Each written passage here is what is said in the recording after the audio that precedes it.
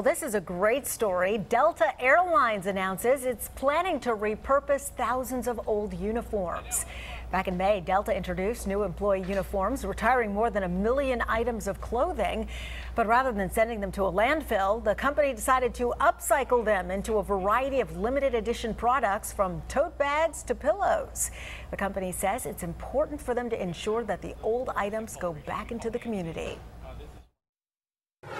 Delta wants to be a good steward of the environment and be great in our local communities, and we want to make sure that, there are over 1 million items of clothing that our employees have in the system, and we want to make sure that none of that goes into a landfill.